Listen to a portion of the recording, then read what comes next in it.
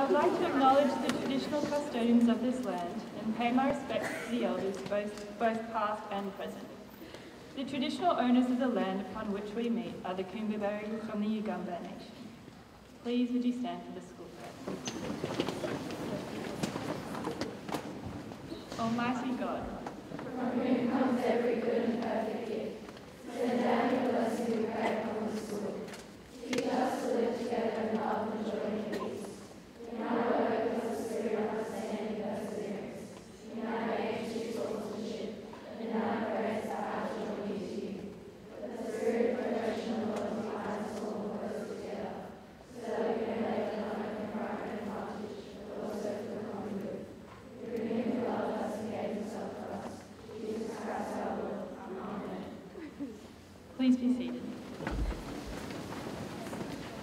So this afternoon at Assembly, we begin from the Cattle Club and the Cultural Arts Prefect, and especially about the student exchange a bit later on. But first I'd like to hand over to Mrs. Lehman.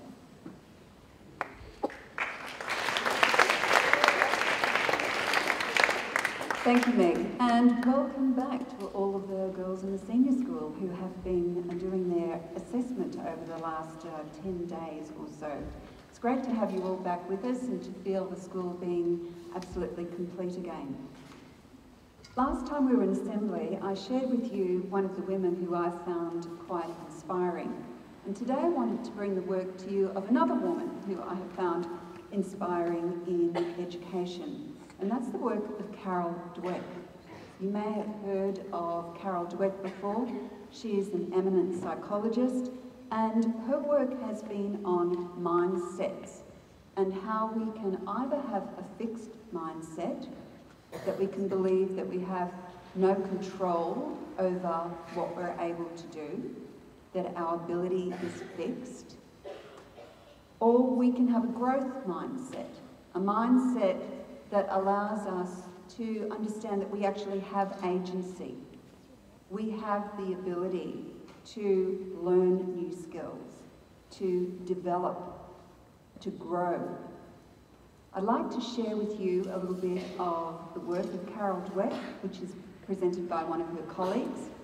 I'm going to warn you, I wouldn't say that he is the best presenter that I have ever come across with a TED Talk, but listen to what he has to say.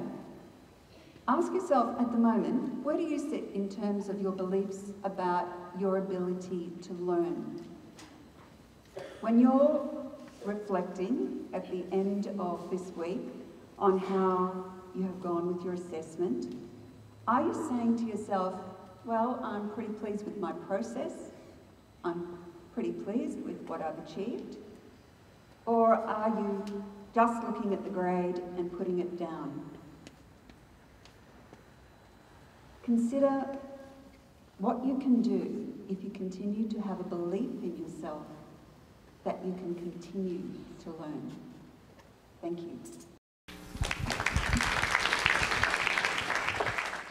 What do you think is the key to achieving our goals, our success? Some people suggest things like hard work, focus, persistence. But research shows these are all byproducts of something else, something much more powerful that we can all develop. It is this very special something that really is critical to success, and is what I'm here to discuss with you today. Someone who has achieved great success is Josh Waitzkin, a chess international master and the subject of the movie Searching for Bobby Fischer. Nobody has won all the national chess championships that Josh has. But even more impressive, when he turned 21, he took on the challenge of mastering something completely new and very different from chess: martial arts. He realized that he had learned how to grow and succeed, and he could apply that understanding to other domains. And so, he devoted himself relentlessly to Tai Chi Chuan. And after lots of hard work, many failures, and some broken joints, he became a great martial artist, and he won 2 world championships. Now he's off to jiu-jitsu.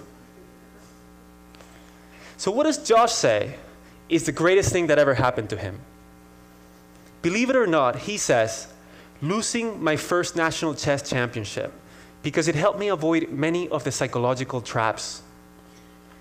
The key trap that Josh avoided was believing that he was special, that he was smarter than other people, and that he didn't have to work hard. He could have thought of himself as a prodigy, but he doesn't think that he has extraordinary intelligence. He says, the moment we believe that success is determined by an ingrained level of ability, we will be brittle in the face of adversity. Josh often quotes Stanford professor Carol Dweck, who discovered that some people see intelligence or abilities as fixed, what is called a fixed mindset, while other people see them, as Josh does, as qualities that can be developed, a growth mindset. More important, Dr. Dweck discovered that these two different mindsets lead to very different behaviors and results. In a study she did with Dr. Lisa Blackwell, several hundred seventh graders were surveyed to determine which mindset each student had, and then they were tracked for 2 years. Results showed that the students with a growth mindset, those who thought they could change their own intelligence, increased their grades over time, while those with a fixed mindset did not. You can see the trend. The gap in performance just widens and widens over time. The difference between these two groups? A different perspective on intelligence.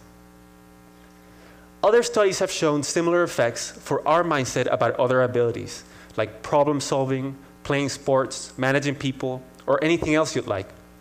Dancing la Macarena. The key to success is not simply effort or focus or resilience, but it is the growth mindset that creates them. The mindset itself is critical. Research shows that when we directly try to build grit or persistence, it is not nearly as effective as addressing the mindset that underlies them. How many of us think of ourselves as not math people, or creative, or sociable, or athletic, or conversely, that we're naturals? If we're to fulfill our potential, we have to start thinking differently. We have to realize that we're not chained to our current capabilities. Neuroscience shows that the brain is very malleable, and we can change our own ability to think and to perform. In fact, many of the most accomplished people of our era were thought of by experts to have no future. People like Charles Darwin, Lucille Ball, Marcel Proust, and many others. But they, along with all great achievers, from Mozart to Einstein, built their abilities. But the key insight that I would like you to walk away with today is that when we realize that we can change our own abilities, when we have a growth mindset, we bring our game to new levels. So how does a growth mindset do that? It turns out that there are physiological manifestations to mindset. Brain scans show that for people with a fixed mindset, the brain becomes most active when receiving information about how the person performed, such as a grade or a score. But for people with a growth mindset, the brain becomes most active when receiving information about what they could do better next time. In other words, people with a fixed mindset worry the most about how they're judged, while those with a growth mindset focus the most on learning. There are other consequences of mindset. People with a fixed mindset see effort as a bad thing, something that only people with low capabilities need, while those with a growth mindset see effort as what makes us smart, as the way to grow. And when they hit a setback or failure, people with a fixed mindset tend to conclude that they're incapable. So to protect their ego, they lose interest or withdraw. We observe that as lack of motivation, but behind it is a fixed mindset. Whereas people with a growth mindset understand that setbacks are part of growth. So when they hit one, they find a way around it, like Josh Waitzkin did when he lost in chess or in martial arts. Research clearly shows these effects of mindset. In one study that Dr. Dweck did with Dr. Claudia Mueller, they had children do a set of puzzles. And then they praised the kids. To some of the kids, they said, "Wow, that's a really good score. You must be smart at this." That's fixed mindset praise because it portrays intelligence or abilities as a fixed quality. To other kids, they said, "Wow, that's a really good score. You must have tried really hard." That's growth mindset praise because it focuses on the process.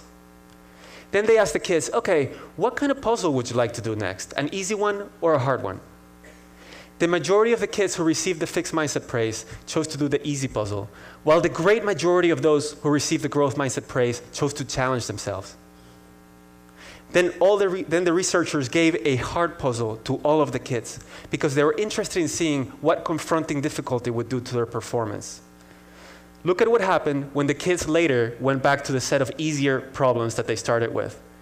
The kids who received the fixed mindset praise did significantly worse than they had originally, while those who received the growth mindset praise did better. And to top it off, at the very end, kids were asked to report their scores. And the kids who received the fixed mindset praise lied about their scores over 3 times more often than those who received the growth mindset praise. They did not have another way to cope with their failure. The difference between these two groups? One short little sentence. How often do we praise kids for being smart or for being great at something? We've been told that this will raise their self-esteem, but instead, it puts them in a fixed mindset. They become afraid of challenges and they lose confidence when things get hard. As Josh Waitzkin says, it is incredibly important for parents to make their feedback process related, as opposed to praising or criticizing talent.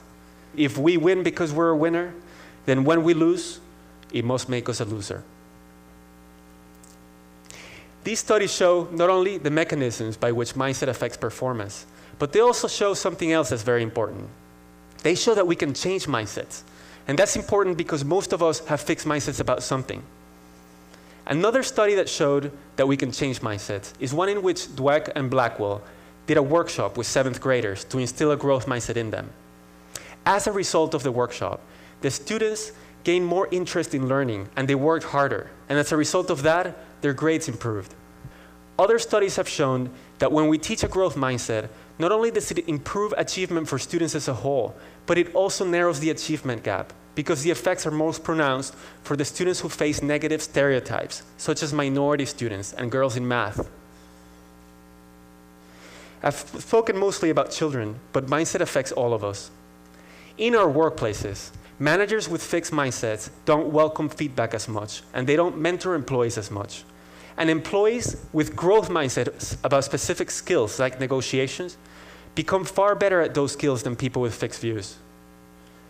Mindsets can even help us solve big social issues.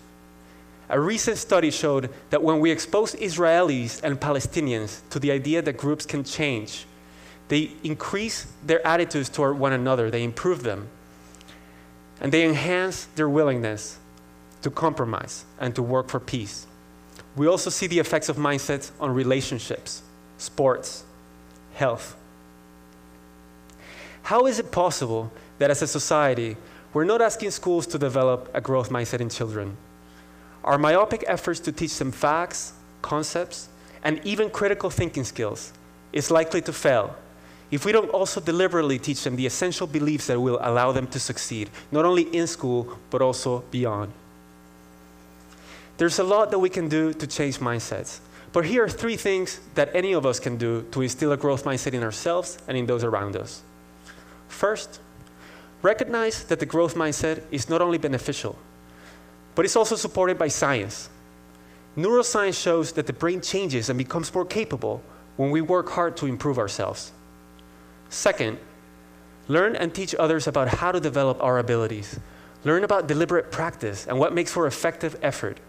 When we understand how to develop our abilities, we strengthen our conviction that we're in charge of them. And third, listen for your fixed mindset voice. And when you hear it, talk back with a growth mindset voice. If you hear, I can't do it, add, yet.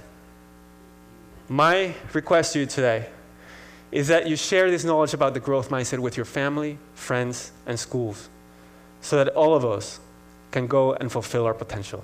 Thank you.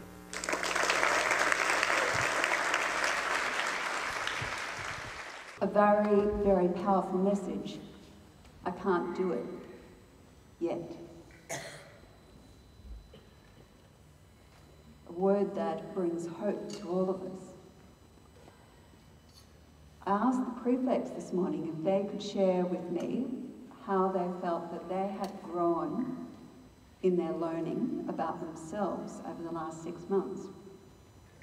It was interesting that most of their reflections were not about what they were learning academically or what they were learning socially, but what they were learning about themselves as seniors in the school. And I'm going to invite a few of them to come forward and just share a little bit about their growth.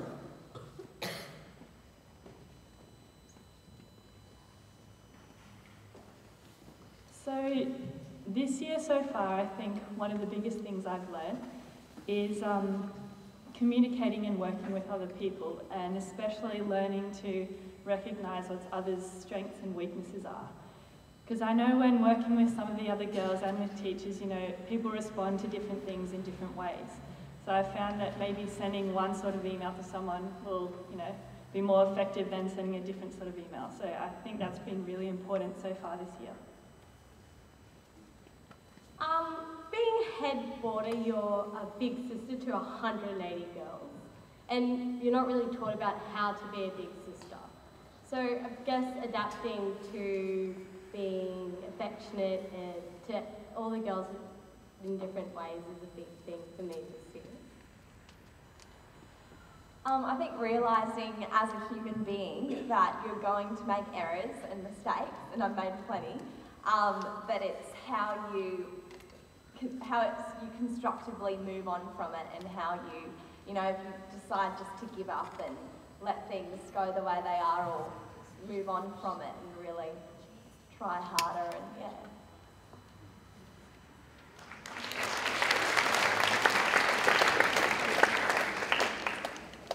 Thank you.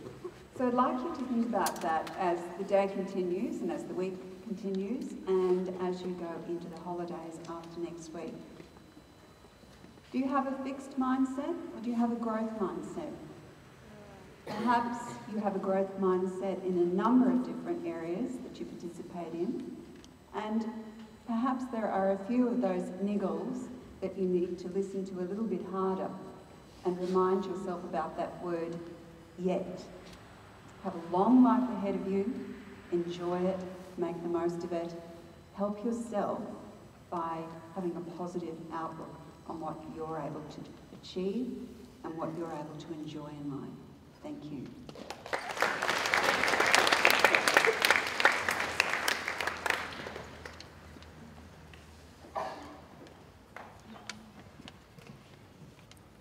Good afternoon, girls. Just a quick update on our fundraising for Rosie's this term.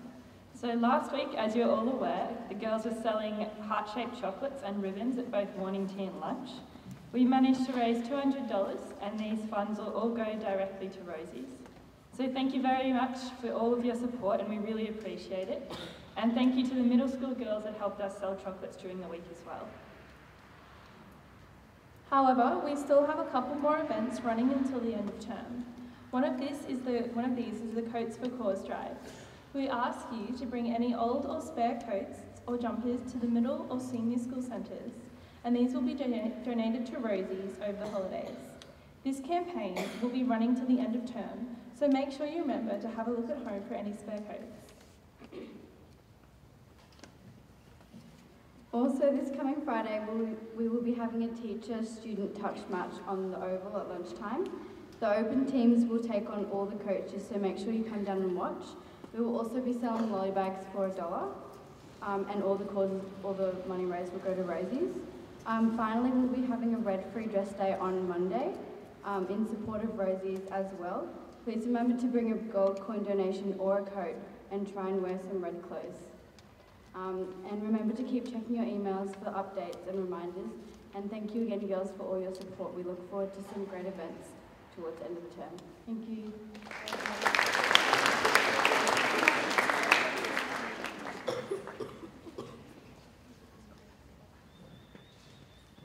I'd just like to notify everyone that this Thursday we're having a milkshake day. So that's being held in the hospitality rooms in the Maltby buildings. And we'll be selling milkshakes for $3.50 at lunchtime. There'll be vanilla, chocolate and strawberry milkshakes. And all proceeds, all the profit raised will go toward the coffee shop charity, which is Paradise Kids.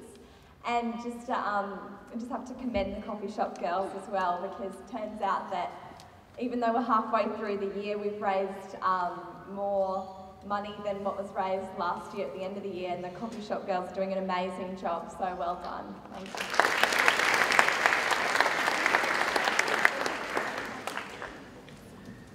Afternoon, everybody.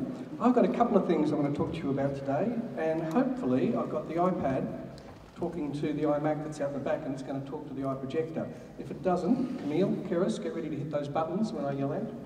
I want to talk to you today about the voice, but not just any voice. I want to talk to you about student voice.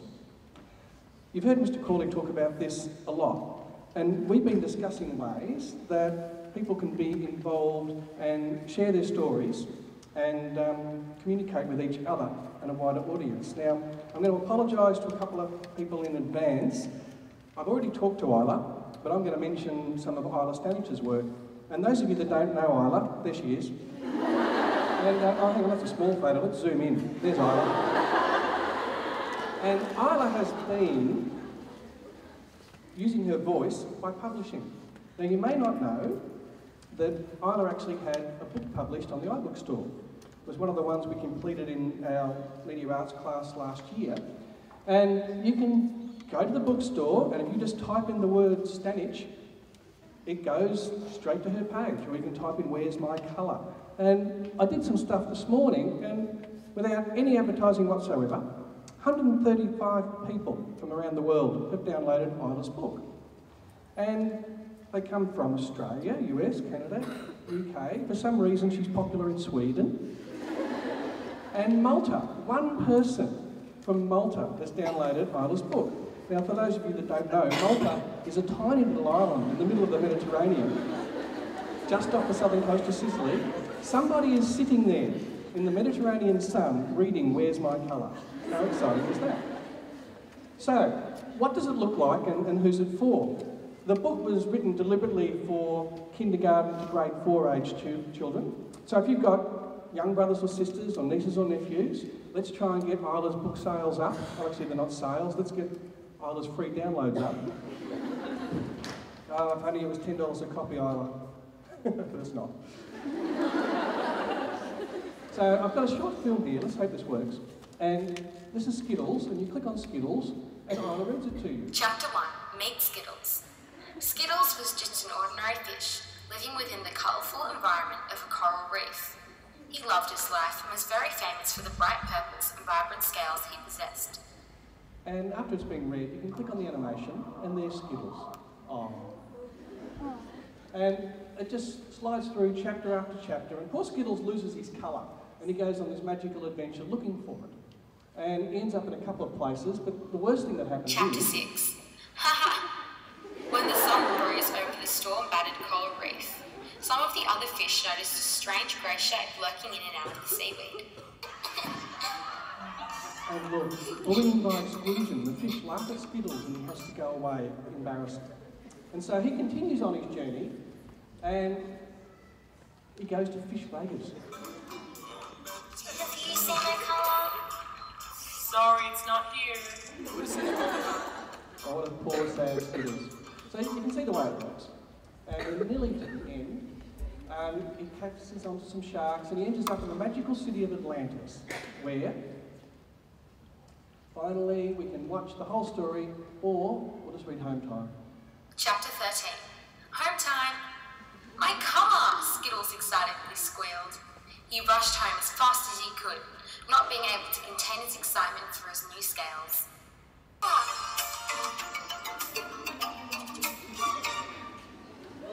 There we go. Well done, Isla.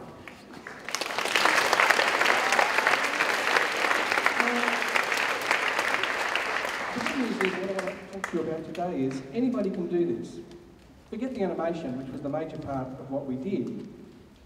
Everybody's got a story in them, and I don't know if anybody remembers the very first TED conference we had here.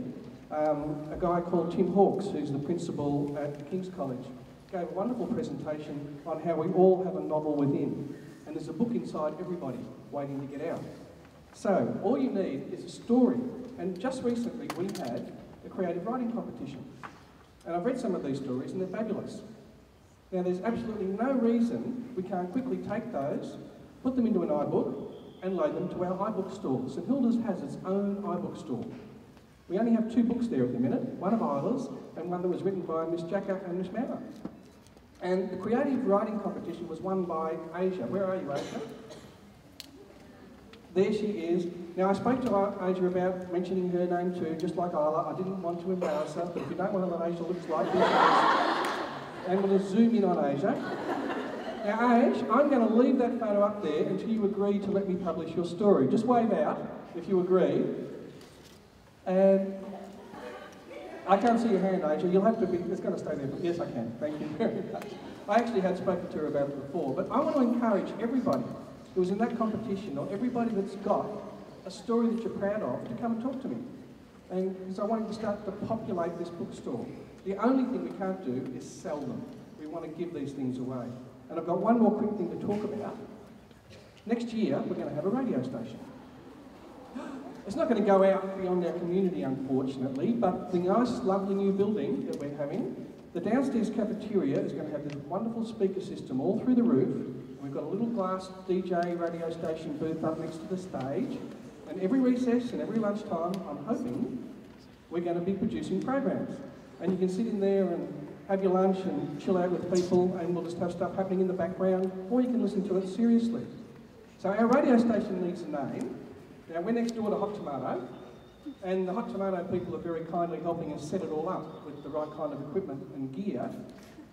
So next term I'm going to run a bit of a competition to see if we can name the thing. I've already thought of Hot Cucumber. It's pretty good. And I like the beat. Now, we also need DJs. Now, again, I'm going to be calling out the volunteers for DJs. And we want to have more than just music. Of course we're going to have music, because that's what a radio station's about. But it's a wonderful opportunity to tell different stories.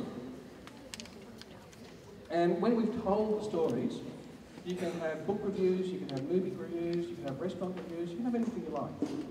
So I want people to put their minds together and come up with a format. And we'll have a competition, you give stuff in to me, and we'll review it. And then you'll get a slot. So you'll be given like every Thursday lunchtime or every second Tuesday recess or whatever. And it'll be your job to do that. So I want you to think about 2 things. Publishing a novel and hosting a radio show. And now, something just as interesting. Catherine's going to talk to us about Calico. Thank you.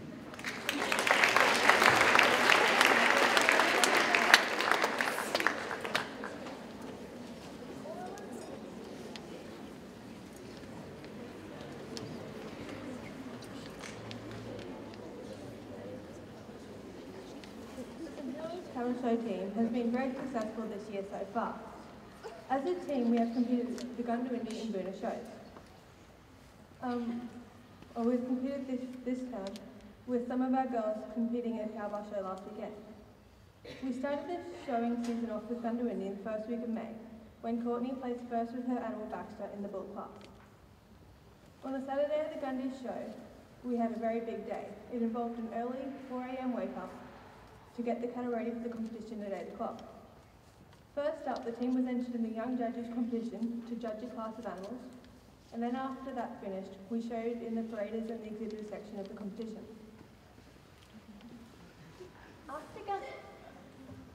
After Gundawindi, we travelled to Boona to compete again. There were more wins at Boona, with Libby winning first place, champion tropical heifer, and Grand Champion Tropical Heifer, and myself winning Grand Champion Tropical Bull. More recently, Laura and I travelled to Cowbar Show to represent our school at this small show.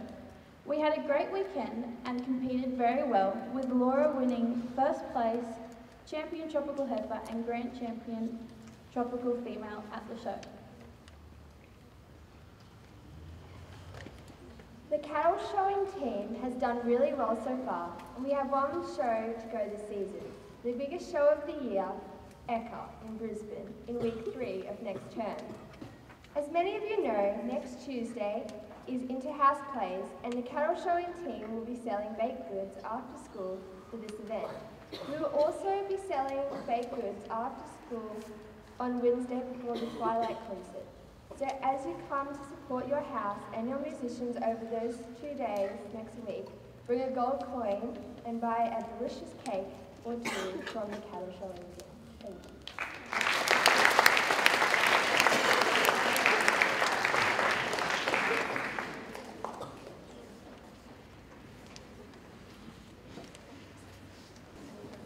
Good afternoon, girls. Today, Pippin, Lorraine and I would like to recap the cultural arts events over the final weeks of this term. Next week is Cultural Arts Week. On Monday, there's theatre sports, and we're still looking for teams, so if you'd like to sign up, the sign-up sheet is on the notice board outside the Langford Theatre. If you have any questions, please email Pippin Greening. On Tuesday, there's a pump-up for the house plays. There'll be lollies, so everyone please come down to the Bedfield Room at lunch. On Wednesday, Genevieve Mauer will be organising the open mic. Those who wish to participate, please email her. Thursday is the final day of the term, and the last event for the Cultural Arts Week is the teacher versus teacher debate. As an added bonus, next week there will be a guess how many jelly beans are in the jar competition. The winner with the closest guess of the number of jelly beans will of course win the jar. Only those who participate or attend any of these 4 days of the activities will be eligible to enter, so please come along. Tickets for the house plays are now on sale at student reception and are $5 each. The plays will be held on Tuesday the 24th at 6 p.m. in the Langford Theatre. Please come to support these girls. Also, next week on Wednesday, there will be the final Twilight concert for this term. Please keep an eye on your emails for any more information regarding the next week. Thank you.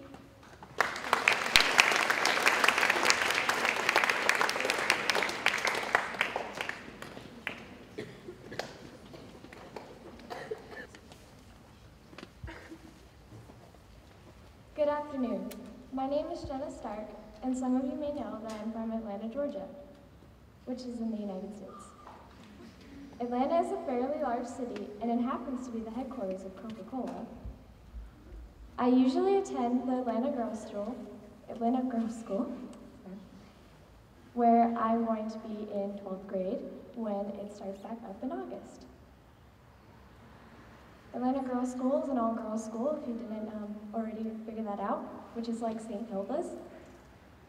I arrived in Australia a week ago, and since then I've been coming to school with all of you lovely people. I've had some unique experiences so far, and I've met my amazing host family, made some friends, had a birthday, and have tasted lots of Australian cuisine, such as Tim Tams, which are delicious, and Vegemite, which is not so delicious. Everyone has been very welcoming, and I feel right at home. I'm honored to be here with all of you today. Thank you so much for being supportive. It's hard to be away from home for a couple weeks. And thank you for letting me visit your school. I'm sure we'll remember this trip forever. Thank you.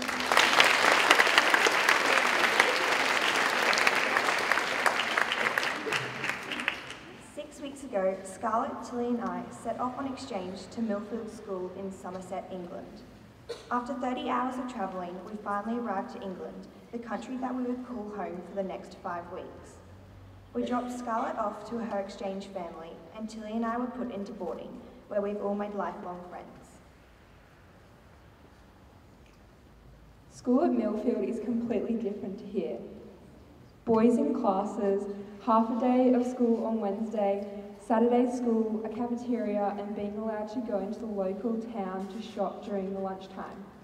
Whilst at school, we participated in many activities, including rowing in the freezing cold weather, athletics, clay pigeon shooting, tennis, skittles, which is kind of like bowling, water balloon fights, and of course classes.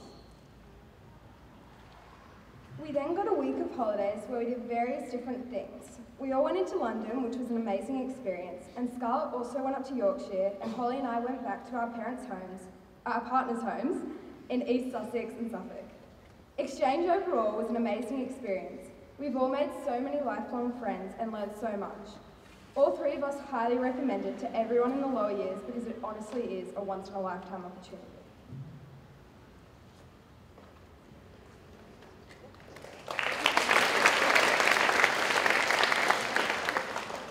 It's safe to say my exchange was an experience that I will never forget. The people I was surrounded by at school, my friends, and especially my host family, were very welcoming and warming. My exchange was at St. Paul's School for Girls in Lutherville, Maryland. St. Paul's School for Girls, St. Paul's School for Girls shared a campus with St. Paul's and Old Boys School. I was fortunate enough to be paired with the Pfeiffer family, my exchange partner Josie, and her younger sisters Dee Dee, Bridget, and Jill. Words can't describe how appreciative I am for all the time and effort the family put in for me for making this day absolutely incredible. I went to places including Hershey World Chocolate in Pennsylvania, Fenwick Island, New York, Washington, multiple baseball and lacrosse games, talked on radio, and I went to Disney World in Florida. During my exchange, I gained lifelong friendships and connections, and I couldn't have asked for a better exchange experience.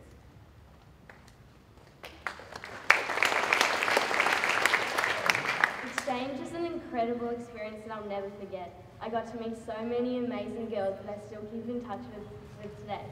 It was incredible to immerse myself in the American culture, and I'll never forget it. I got to experience so many amazing things like going to Florida and New York, going to baseball games, lacrosse games, and of course I got to share it with my best friend Claudia.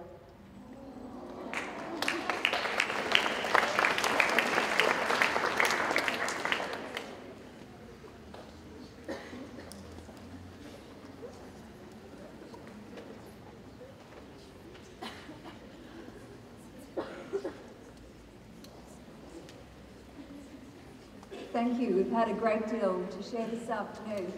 And I did actually share with Mr. Powell that if we had an opportunity that there would be one more short clip that I wanted to share with you on motivation. If it isn't enough to think about growth mindset, I want you to think about the things that help you to be personally motivated. Many of us think of it as rewards.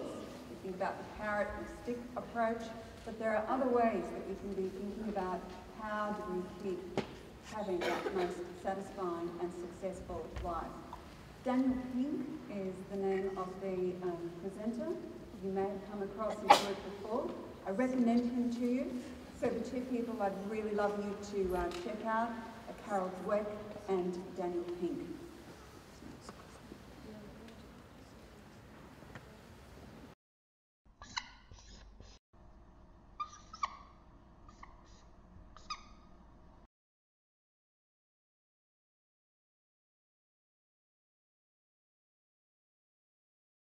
Our motivations are unbelievably interesting. I mean, I've been working on this for a few years, and I just find the topic still so amazingly engaging and interesting. So I want to tell you about that.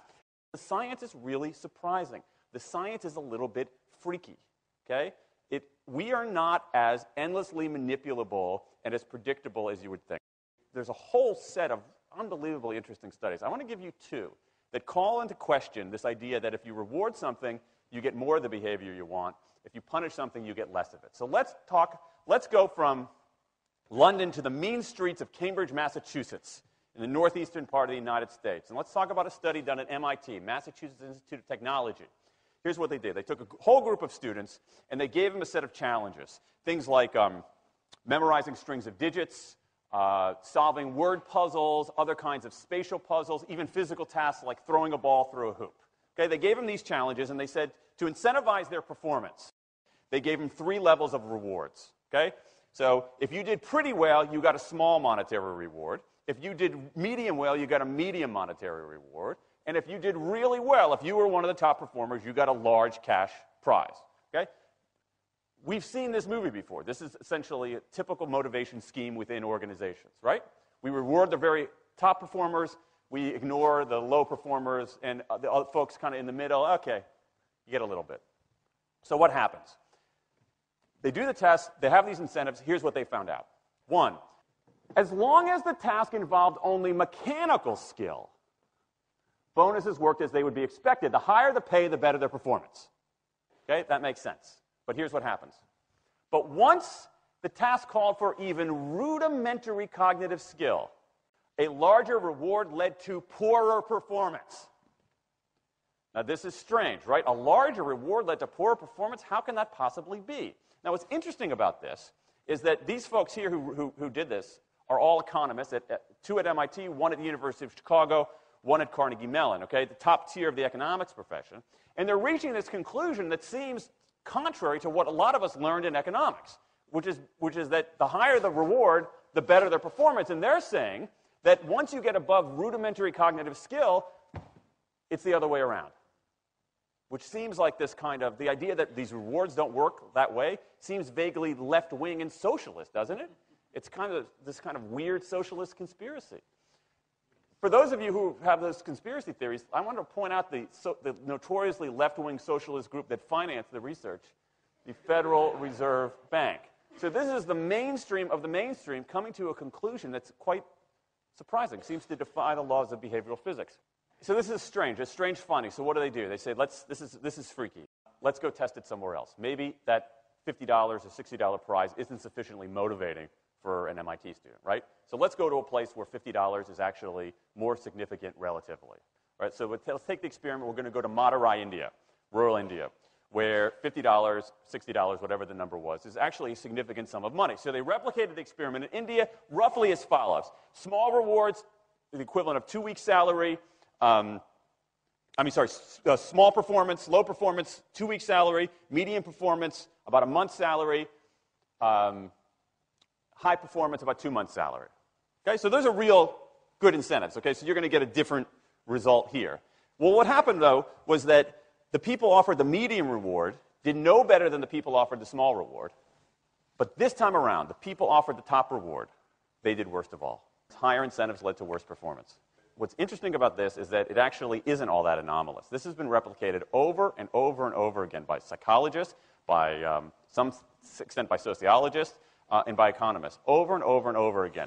For simple, straightforward tasks, those kinds of incentives, if you do this, then you get that, they're great. For tasks that are algorithmic, set of rules where you have to just follow along and get a right answer, if-then rewards, carrots and sticks, outstanding. But when the task gets more complicated, when it requires some conceptual creative thinking, those kinds of motivators demonstrably don't work. In fact, money is a motivator at work, but in a slightly strange way. If you don't pay people enough, they won't be motivated. What's curious about, there's another paradox here, which is that the best use of money as a motivator is to pay people enough to take the issue of money off the table. Pay people enough so that they're not thinking about money and they're thinking about the work. Now, once you do that, it turns out there are 3 factors that the science shows lead to better performance, not to mention personal satisfaction. Autonomy, mastery, and purpose. Autonomy is our desire to be self-directed, to direct our own lives. Now, in many ways, traditional notions of management run afoul of that. Management is great if you want compliance, but if you want engagement, which is what we want in the workforce today as people are doing more complicated, sophisticated things, self-direction is better. Let me give you some examples of this, of almost radical forms of self-direction in the workplace that lead to good results. Let's start with this company right here, Atlassian, an Australian company. It's a software company, and they do something really cool. Once a quarter, on a Thursday afternoon, they say to their developers, for the next 24 hours, you can work on anything you want. You can work on it the way you want. You can work on it with whomever you want. All we ask is that you show the results to the company at the end of those 24 hours in this fun kind of meeting, not a star chamber session, but this fun meeting with beer and cake and fun and other things like that. It turns out that that one day of pure, undiluted autonomy has led to a whole array of fixes for existing software, a whole array of ideas for new products that otherwise had never emerged. One day. Now, this is not an if-then incentive. This is not the sort of thing that I would have done 3 years ago before I knew this research. I would have said, you want people to be creative and innovative? Give them a freaking innovation bonus. If you can do something cool, I'll give you $2,500. They're not doing this at all. They're essentially saying, you probably want to do something interesting. Let me just get out of your way. One day of autonomy produces things that had never emerged. Okay, let's talk about mastery. Mastery is our urge to get better at stuff. We like to get better at stuff. This is why people play musical instruments on the weekend. You got all these people who are acting in ways that seem irrational economically. They play musical instruments on weekends. Why? It's not going to get them a mate. It's not going to make them any money. Why are they doing it? Because it's fun, because you get better at it, and that's satisfying. Go back in time a little bit. I imagine this if I went to my first economics professor, a woman named Mary Alice Schulman, and I went to her in 1983 and said, Professor Schulman, can I talk to you after class for a moment? Yeah. I got this inkling. I got this idea for a business model. I just want to run it past you. Here's how it would work. You get a bunch of people around the world who are doing highly skilled work, but they're willing to do it for free and volunteer their time, 20, sometimes 30 hours a week.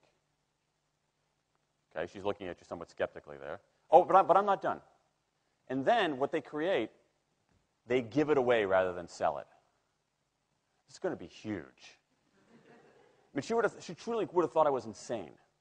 Okay, it seemed to fly in the face of so many things. But what do you have? You have Linux powering 1 out of 4 corporate servers in Fortune 500 companies, Apache powering more than the majority of web servers, Wikipedia. What's going on? Why are people doing this? Why are these people, many of whom are technically sophisticated, highly skilled people who have jobs? Okay? They have jobs. They're working at jobs for pay, doing sophisticated technological work. And yet, during their limited discretionary time, they do equally, if not more, technically sophisticated work, not for their employer, but for someone else for free. That's a strange economic behavior. Economists who look into it, why are they doing this? It's overwhelmingly clear. Challenge and mastery, along with making a contribution. That's it. What you see more and more is a rise of what you might call the purpose motive, is that more and more organizations want to have some kind of transcendent purpose, partly because it makes coming to work better, partly because that's the way to get better talent. And what we're seeing now is, in some ways, when the profit motive becomes unmoored from the purpose motive, bad things happen. Bad things ethically sometimes, but also bad things just like not good stuff, like crappy products, like lame services, like uninspiring places to work. That when the profit motive is paramount, or when it becomes completely unhitched from the purpose motive, it's just, people don't do great things. More and more organizations are realizing this and sort of disturbing the categories between what's profit and what's purpose. And I think that actually heralds something interesting. And I think that organizations that are flourishing, whether they're profit, for profit, or somewhere in between, are animated by this purpose motive. Let me give you a couple of examples. Here's the founder of Skype. He says, our goal is to be disruptive, but in the cause of making the world a better place. Pretty good purpose. Here's Steve Jobs. I want to put a ding in the universe. All right? That's the kind of thing that might get you up in the morning and racing to go to work. So I think that, that we are purpose maximizers, not only profit maximizers. I think the science shows that we care about mastery very, very deeply. And the science shows that we want to be self-directed. And I think that the big takeaway here is that if we start treating people like people and not assuming that they're simply horses, slower, smaller, better-smelling horses, if we get past this kind of ideology of carrots and sticks and look at the science, I think we can actually build organizations and work lives that make us better off, but I also think they have the promise to make our world just a little bit better.